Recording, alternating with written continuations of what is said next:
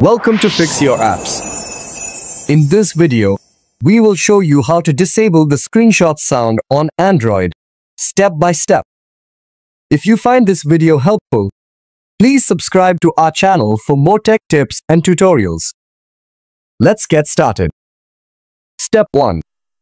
First, open the Settings app on your Android phone. You can usually find this app on your home screen or in the app drawer. Step 2.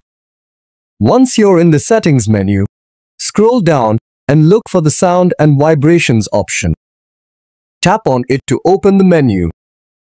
Step 3. Within the Sound and Vibrations menu, scroll and find the Additional Settings option. Click on it to proceed.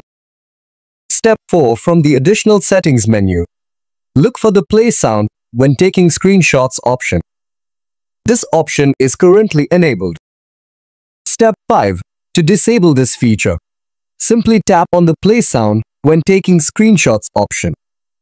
This will turn off the screenshot sound. And that's it.